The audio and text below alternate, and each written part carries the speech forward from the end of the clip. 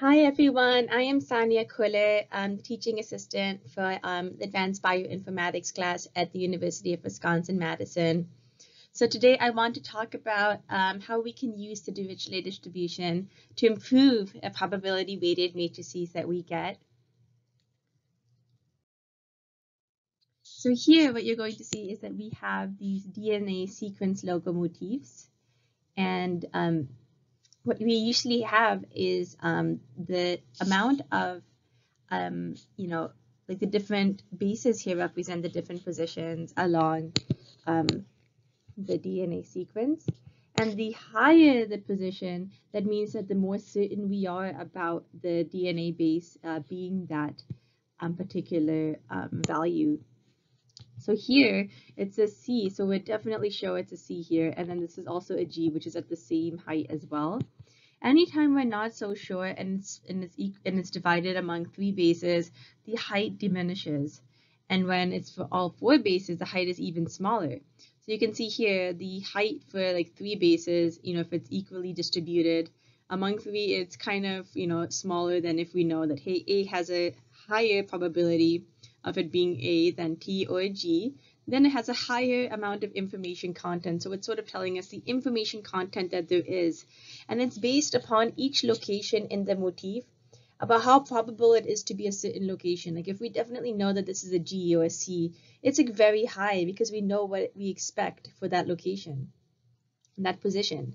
And like here, if we know it could be a C or an A, out of the 4 DNA bases, then that's still a lot higher than knowing that it could be among 3 DNA bases. So this is all sort of built off of a probability weighted matrix. And this is really important because, so sort of just a little bit of a review about why this is important and a little bit of the biology behind this. Well, in DNA, we have these DNA bases of adenine, guanine, cytosine, and thymine here. So we have these 4 different DNA bases. And you see here for hydrogen bonds, adenine binds with thymine, cytosine binds with guanine, again over here as well. So we have these 2 groups of DNA bases. The 4 DNA nucleotides, A, C, G, and T, they can be partitioned into 2 subsets of chemically similar nucleotides. The purines, adenine and guanine here, and the pyrimides, which are cytosine, thymine, and uracil. So in case your head was exploding, what I think that, like SpongeBob, what is it? What is it? So I think what really is important is to see that in case you forget what are purines and pyrimidines, there's some different mnemonics that you can use out there. Like, purines, pure as gold, adenine, and guanine are purines. And, like all that is good is pure, adenine, guanine, and purines. Or we also have C, the pyrimids, cytosine, thymine, pyrimidines. So these are some mnemonic devices. Or in the pyramid, you see tombs. So you can have uracil, cytosine, and thymine again, or you can do cut the pie, cytosine, uracil, and thymine. So uracil is actually an RNA, and it's sort of in place of thymine. And it's Squidward and SpongeBob. So there are a bunch of different mnemonics that you can use to sort of identify what are the different, groups. And these are groups of chemically similar subsets in the DNA / RNA. So if this was RNA, you'd have cytosine and uracil. But in the DNA, it's cytosine and thymine that are the pyrimidines. And then the purines, again, are adenine and guanine. So a little bit about like gene regulation. So they're transcription factors and they help regulate the expression of genes, the activation or the repression of various genes. So you see here that these are transcription factors, and when they bind to the regulatory elements like enhancers or promoters, they help recruit these other proteins as well, and that ends up bringing RNA polymerase here to the site of the promoter, and that leads to the transcription of the gene. So the transcription factors, it has like sequence-specific motifs that it binds to, Like you see this T binds with this A. Sorry, it's kind of, not so clear. A binds with the T, C with the G, G with the C, and it's very sequence specific, the transcription factor binding site. So transcription factors are known as TFs. So it's just, you can think of it like puzzle pieces. And along the DNA, you have the site. And when it binds there, it helps with the regulation of a key regulated gene. So along here again, where the transcription factors are binding, they bind to these motifs. And this is sort of where it is along the DNA. And you can think of it, for example, like if we look at this, this is an HLH motif along the DNA, you can figure out that, okay, this is where it binds. It has this sequence-specific motif that it binds to along the DNA. And again, this is another example where we have HTH motif, another transcription factor, and we're just trying to figure out, okay, well, where does it bind along the DNA? Like, what does that motif look like? Where is it likely to bind? So oftentimes we have a bunch of sequences and we need to figure out, okay, well, where would they bind to in the DNA? So for instance, we'll have the Homer algorithm or the meme algorithm, expectation maximization, which we've learned about. And these sort of tell us like, okay, well, what do we predict is the probability weighted matrix? What does the motif look like in these locations? And again, there are other tools that look at ChIP-seq, that's chromatin immunoprecipitation experiments for given transcription factors. And we're trying to figure out, like, the sequence-specific motifs and where, the transcription factors will bind, along here as well. And again, these are other ways that we're looking at, okay, well, maybe let's look at this transcription factor, HOXB13, and look at its motif here as well. And again, these are other transcription factors, HSF1, heat shock factor, LEEU3, SIP4, RDS1, and these are binding sites. And we can use Gibbs sampling and, best motif score or manual with choice. And again, I have some videos, a little bit about Gibbs sampling in case you're interested, so please check those out. So we have these 4 DNA nucleotides, A, C, G, and T. We can partition them into 2 subsets of chemically similar nucleotides. Purines, A and G, and pyrimidines, C and T. And again, what you'll see is in RNA, this T is replaced with a U. This becomes a U in RNA. So the way that it works is we look at these transcription factor binding sites and we have this position weight matrix. And then from this position weight matrix, we have these frequencies, we get these probabilities. So we first get used to counts of all the bases and locations. Then we get the frequency information, like what is the predicted probability? Like this is saying, for instance, that, hey, in the first location is a 100% probability of us having an A.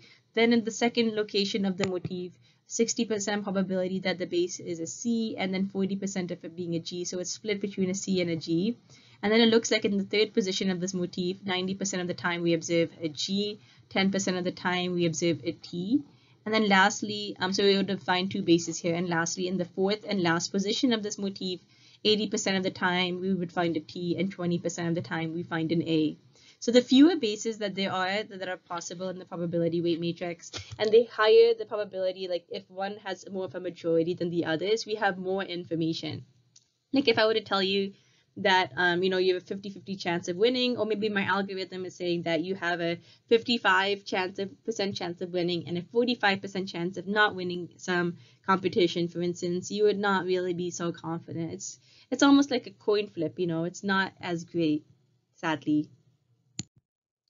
So in the probability weight matrix, which is what we talked about in the previous slide as well, that's what a PWM is. We look at the probability of observing base C at position K. So in DNA, it can be base C can be A, G, C, or T, adenine, guanine, thymine, cytosine.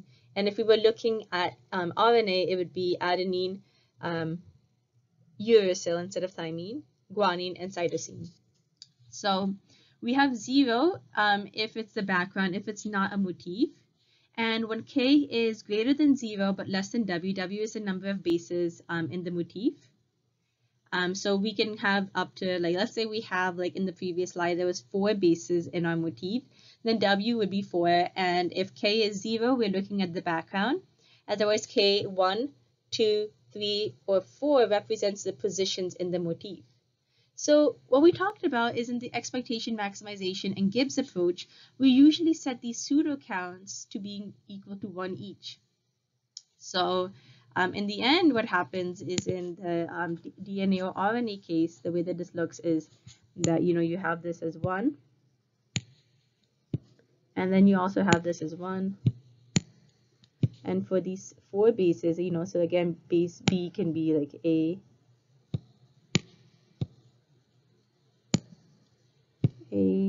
C, G, or T. So it can be these 4 bases. So let me actually just make this a little bit clearer. That's a G. Sorry, that's a G. A, C, G, or T. So, and what we were like, okay, these are the pseudo counts. But one of the things that we realize is that, like we can definitely set some pseudo counts usually, because there's some bases that could be very common in certain residues, or there can be some bases that are not as common that we know about. So what these pseudo counts are doing is that they're like saying that we don't want any base to have a 0 probability of being there, like in a specific location C, like a specific location K, we want each base, A, C, G, T, to have at least some non-zero probability. Like even if it's very small, we don't think there's a 0% chance for it to be any of the bases. It should be some small little number. So that's why we use pseudo counts. It's a form of Laplace smoothing. So that's what this is doing. So we usually set the pseudo counts to 1 in expectation maximization and Gibbs approach. But what if we don't want to set this to 1? What if we want to use prior information that we know about these pseudo counts? How can we accommodate this prior information? So that's what, we're thinking about it. How can we set the pseudo counts to some value besides just 1? Can we use a data-driven approach or something about biology to figure this out? We're thinking, like, what if we just don't want to set these to 1? That's where we look up upon the Dirichlet distribution. It's a family of continuous multivariate probability distributions parameterized by a vector alpha of positive reals. It's a generalization of the beta distribution. And over here, we see like the probability density function. And we notice that there's like this giant like hangman kind of sign, like the hangman. And what that represents is it's a gamma function. And for all positive integers, if you plug in a number, it's equal to that number minus 1, exclamation point, where this is a factorial. So we're going to use the Dirichlet distribution, which is a very powerful distribution. And again, what we find again is we can look at the probability of component K, and it's proportional to NK in this gamma function for the numerator and then for the denominator as well. And if we were looking here, for amino acids, for instance, we can find component likelihoods using Dirichlet distributions. See, we're trying to get to the top of figuring out how we can do this, right? And just as a little reminder, again, this is Bayes' rule. And what Bayes' rule, for instance, is saying the probability of B given A is a probability that event B will occur given that event A has occurred. And where this comes into place is over here. Oh, gosh.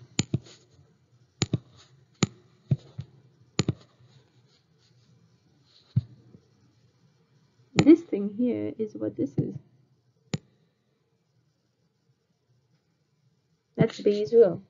So if we want to find the probability that A occurred given that B occurred, we take the probability that B occurred given that A occurred, and we multiply it by the probability of A occurring, divided by the probability of B occurring. And what this numerator is also known as is the probability of, actually let me write it in full. So this numerator is the probability of A and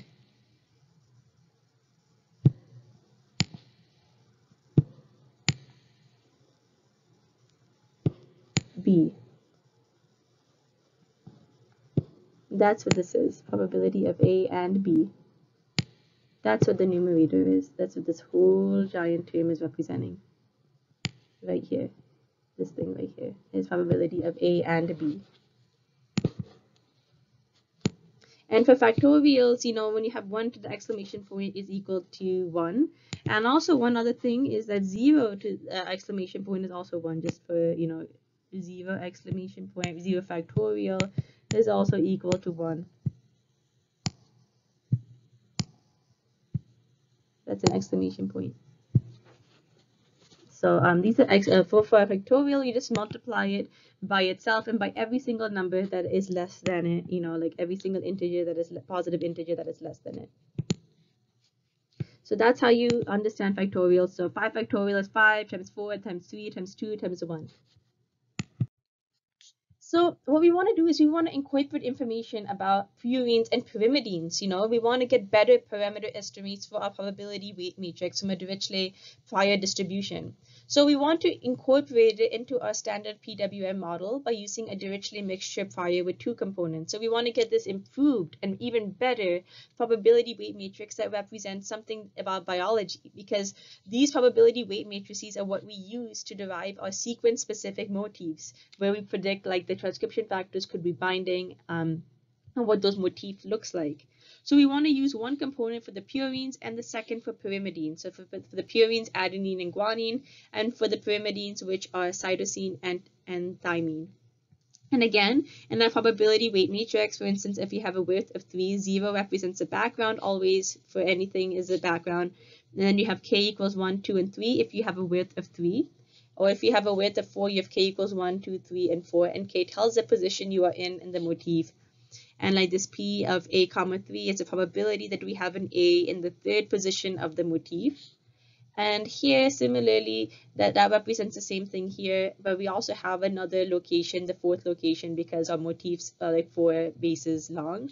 And here they're just 3 bases long, so it could be like ATC, for instance, and then this could be like ATCG or ATCC, for instance. And this is, we want to get even better parameter estimates here. So again, we can set these pseudo counts using a mixture of Dirichlet's, and this is what the pseudo counts are known as. So for each character, C can be age, C, G, T, and a given location within the motif. If it's 0, it's a background. We can use this mixture of Dirichlet, where alpha to the j is the jth Dirichlet component. We don't need to know which Dirichlet to pick. We can use the observed counts to decide how much to weight each Dirichlet. So here, this is the alpha 1 component here, alpha to the 1 power. And then this is the alpha 2, this is the second component. And we have each of the counts for these different bases here. And this is what we have, the first component focusing on the purines and the second component focusing on the pyrimidines here. So due to uniform probabilities of each Dirichlet component, please note that the probability that m equals 1 is the probability that m equals 2 is 1/2. So we have an equal probability of observing both of these components here. So that's what we observe over here, alpha 1 and alpha 2 over here. So this tells you the counts of, in each of these components. So the way this works again is that this is pretty much just mapping to this. And similarly, this T of 2 is just this right here. That's how you can think of it. You just plug in all these values. So this is this whole thing here. This whole thing here is just your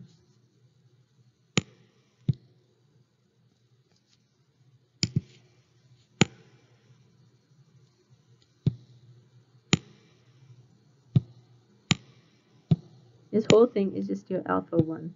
This is just a 1 size. Looks a little bit messy, but this is just an alpha 1.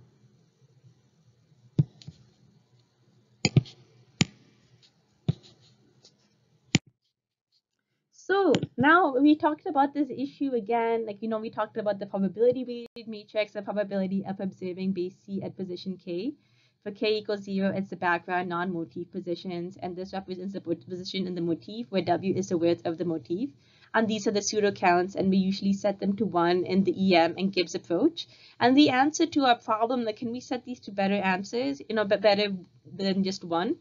Well, we can use a mixture of Dirichlet to set the pseudo counts. And then this is what it will look like because we have two components, one for the purines and one for the pyrimidines. And we're going to use this information, this alpha C information that we have, this prior information. So the old method again is that we are having this old probability weighted matrix, and then we usually have this, set to being equal to 1 here. And then we usually have this set equal to 1. But we're going to improve our probability weighted matrix using prior information. So it's going to look just like this. This is the new information that we want. And we're going to set our pseudo counts using this formula over here. So where you see that we have this dk comma c and dk comma c, we're going to actually plug this in here.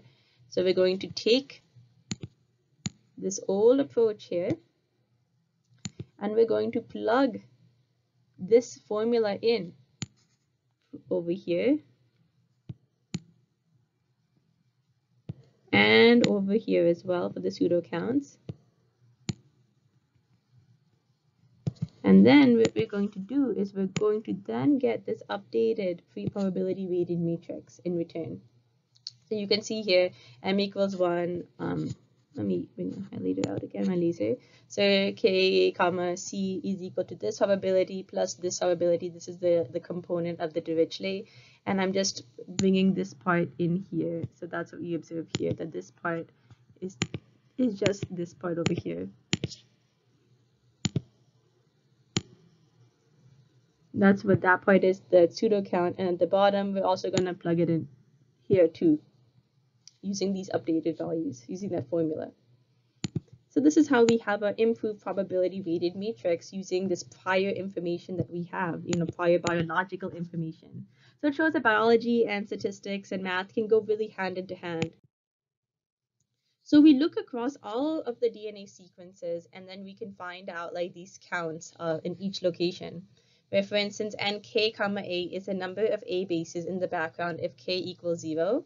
And if it's greater than 0, it will be the number of A bases in position k of the motif. So if based on the width, k can go anywhere up 1 to the width. So if we have like 5 bases in our motif, it can be k, it can be 1, 2, 3, 4, or 5. And then if we have n like 3 comma a, that would be the number of A bases in position 3 of the motif. And the same thing here for each of these different bases. So that's how we see it. We look at base, A, and then A, and then we look at the position K. And just a little example, because I'm also very much a visual learner, that if we have these 4 DNA sequences, we can look at A, C, G, and T, and then get that, okay, we have 6. Like if we look across all 4 of these sequences, we find that we have 6, 1, 2, 3, 4, 5, 6, 6 A's. And then we also look here, and then we will find, okay, for T's we have 1, 2, there's a second one over here. And we have the last guy, which is this one. So we have 3 T's out of all of these. So then again, that's how we get those counts. The N, A, C, G, and T. We look across all our sequences and then look at those counts. So then this is the next formula that we use. We take these alpha A, J, alpha C, J, alpha G, J. We take these and then we define for these 2 components this formula to define our Z alpha J function of alpha J. And then this is examples where I plug in J equals 1 and then J equals 2 here.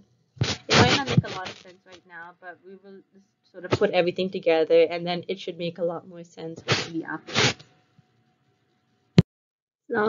So basically now what you also see here is that we have M and K. So NK again, like so for K being any particular position in the motif, if so again if K is greater than 0. So for K greater than 0, it's a position in the motif.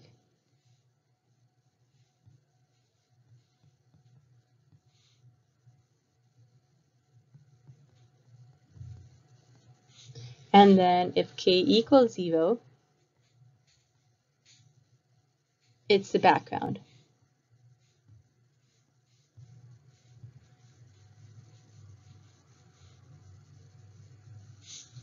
So it's a position that is a non-motif position. So what we do here is these are the factorial again, and just as a quick reminder, what we talked about again, like if we have like 7 factorial, that's the same thing as equal to 7 times 6 times 5 times 4 times 3 times 2, and then 1 is always 1, but we can just, for just to be complete, we can have times 1. So that's how we take like each of these factorials, and then we have these set of counts, and basically these are in each position along the motif. We look at these count values here.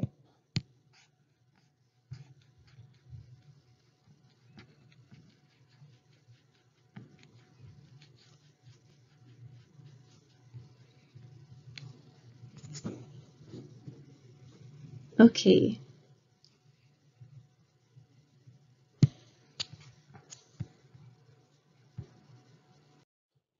So what I think what's really cool here is that in this example, like let's say that we have these 4 DNA sequences, okay, and we know we have a set of motifs. Yes, we think those are great motifs. So like in the first sequence, we think it is ATGT. In the second sequence, we think it's CAGG. Third sequence, CCTC, and fourth sequence, CAGA. And we currently believe that there are these 4 motifs that are the best, you know, so these are the 4 that we believe. So when I was talking about this NA1, like when we define for given NK comma C, when you see this, what this is really talking about is the following. So if we have, let me write it this way. So when you see anywhere that we have NK comma C, what this is really referring to is just we're looking at the kth position. If K is 0, it's background. Otherwise, we look here for C here. C tells us the character that we're looking at. So C can be A, C, G, or T. Actually, sorry, I think it looks, it should be like this. Actually, sorry, it should look like this.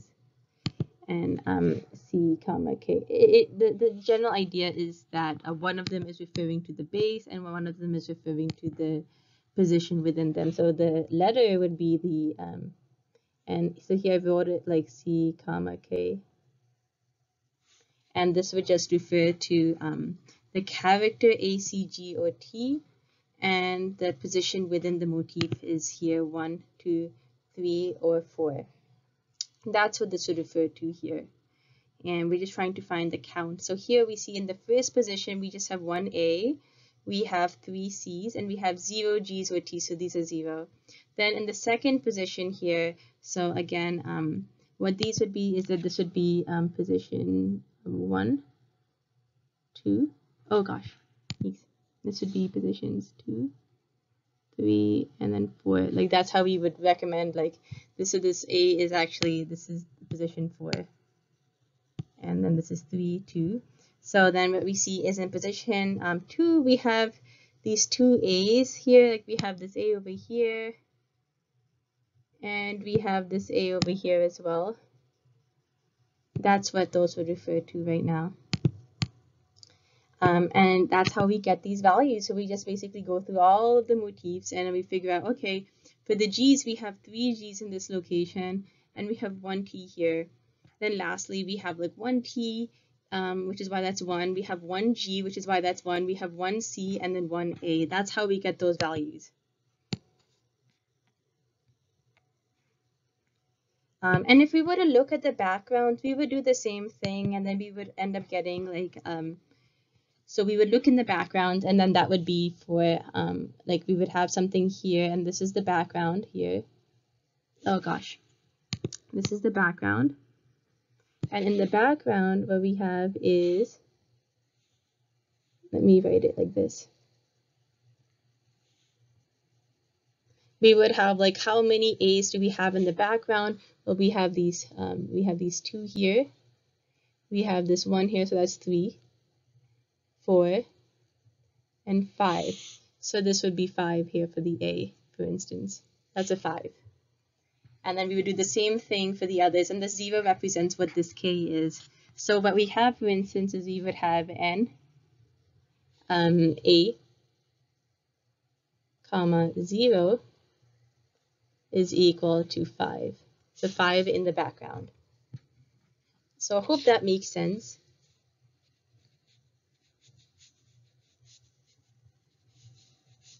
So then what we do here is we see that we have uniform probabilities of each Dirichlet component. So what happens is the probability that m equals 1, this is the first component, is equal to m equals 2 is equal to 1/2.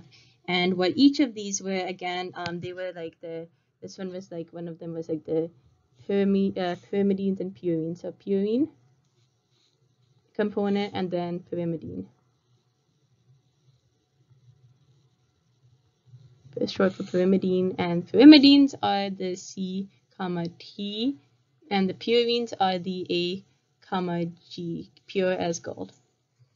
So that's how we can see these components. So when we look at this again, so going off of Bayes' rule, so for Bayes' rule, if we have probability of something, probability of B given A will just be equal to the probability of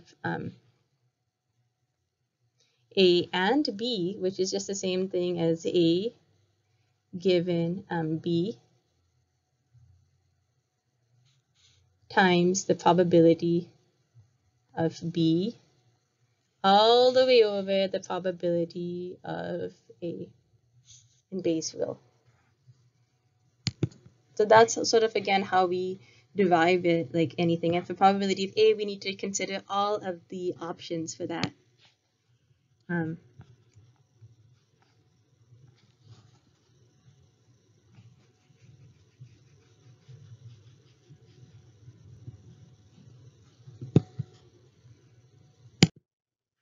So here we also can see that for K equals 0 for the background non-motif bases, then we can also use Bayes' rule again. So probability of having N0 given Mj is M equals J for Dirichlet component. So we use the Z function that we defined earlier. We use this alpha J, we use plus N0, and then we use this factorial here that we defined earlier.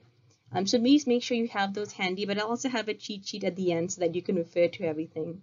And then here, if instead of J, we just plug in J equals 1 here, then we have the formula for J equals 1 is over here, and then the formula for J equals 2 is also given here, and then as well.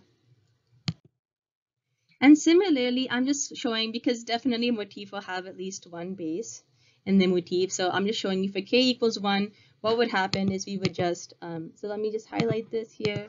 So this is for K equals 1. So you can see here, this is 1. This is also 1 that we focus on. We focus on this 1 here. And like those are the main changes that we have.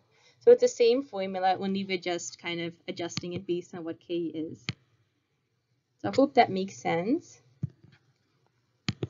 Again, so that's like the probability of observing N1 given if we are using a certain Dirichlet component, where we could be using the pyrimidine, or we could be using the purine based on what our J is. And but there could also be more. Like here right now, we're just trying to improve our probability weighted matrix using some external information that we have about like in biology. Like we're trying to use that external information to help make an improvement.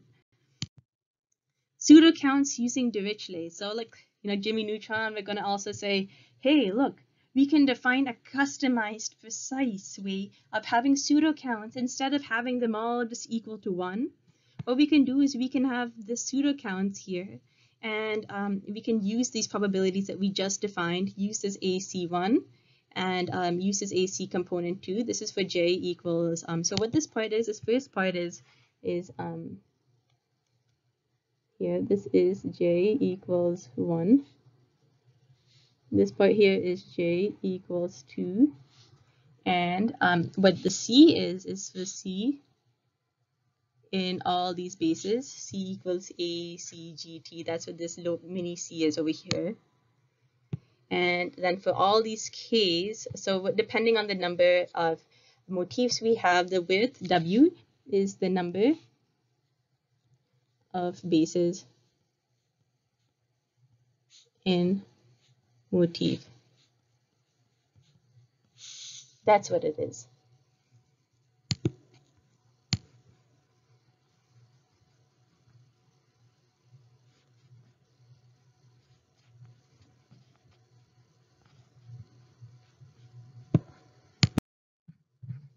So what we also see is that k equals 0 for the background non-motif positions. So based on what we had found, we find these probabilities of n0 given mj. So what we talked about before. And based on that, we can sort of now define the probability of mj given n0. So we use these probabilities that we define here. We use Bayes' rule. And then all we do is we just see that to find mj given n0, it's the same thing as taking like it's basically the numerator and denominator. It's all kind of derived from this formula. That's what the numerator is, and then the denominator as well. So that's how we can see that each of these denominator terms and numerator terms are kind of derived from this over here. That's what they're derived as.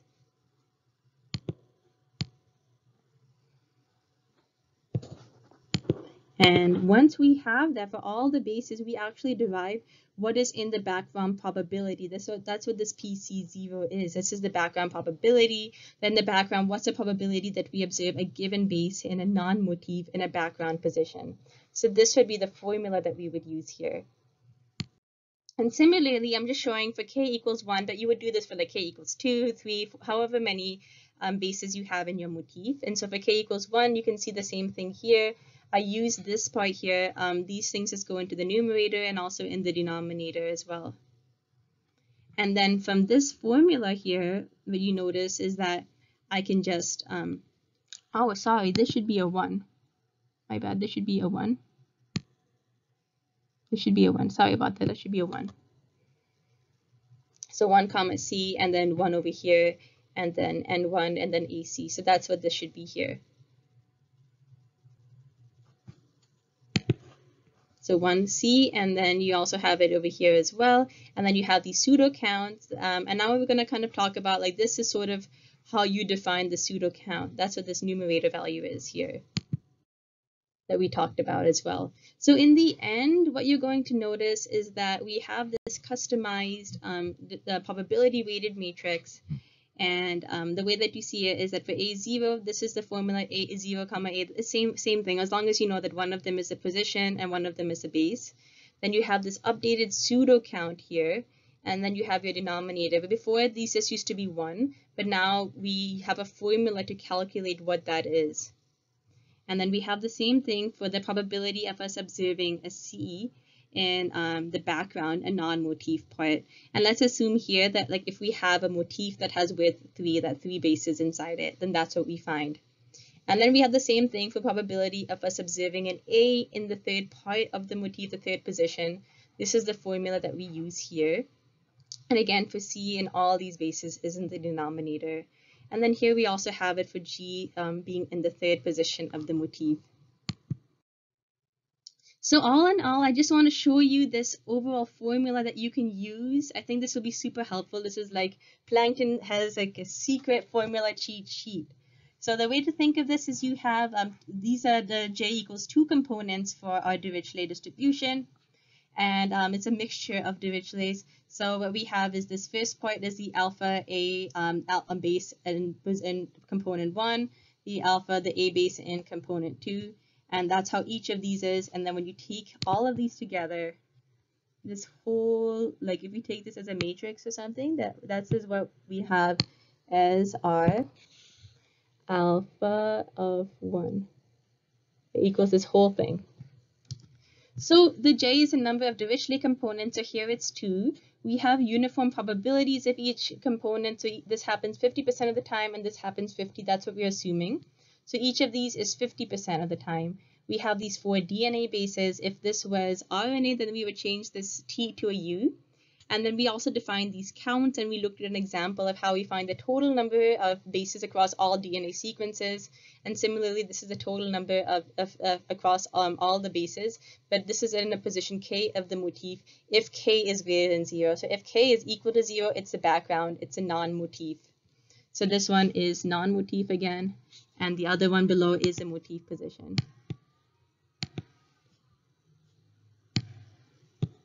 So what we see here is that we also found this formula here where we take these count values and then we can plug them in to find this M and K here.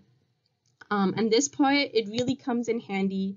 This over here comes in handy, especially this part here, because if we look at the denominator for the Dirichlet component, that's what we are using, this M function here.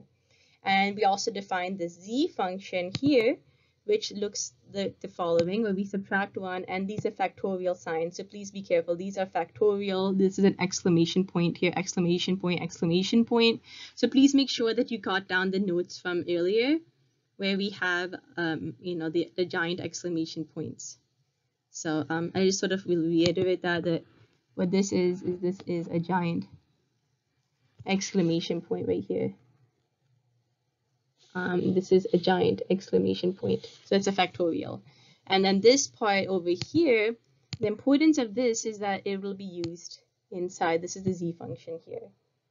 So after that, so we see that this M function that we have here will be the denominator here. This Z function is going to come in the numerator, and that's what we put this as a function of in the numerator as well. And again, it's also used here.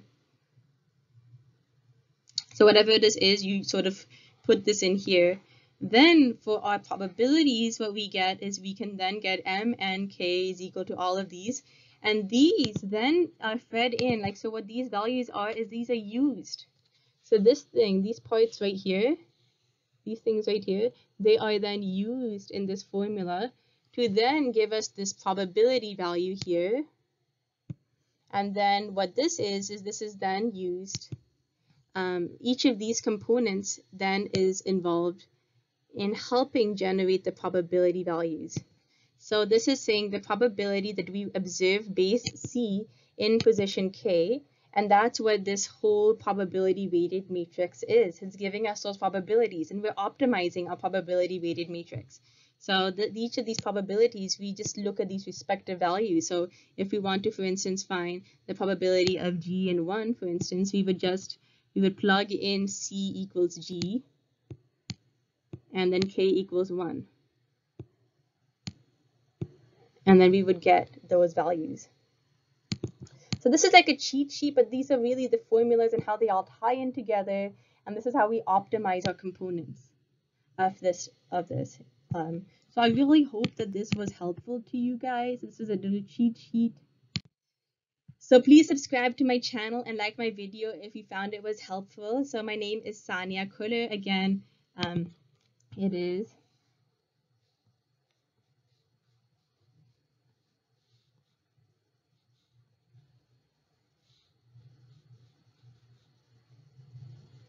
Sania Kuller, and that's my logo. I hope that this was helpful.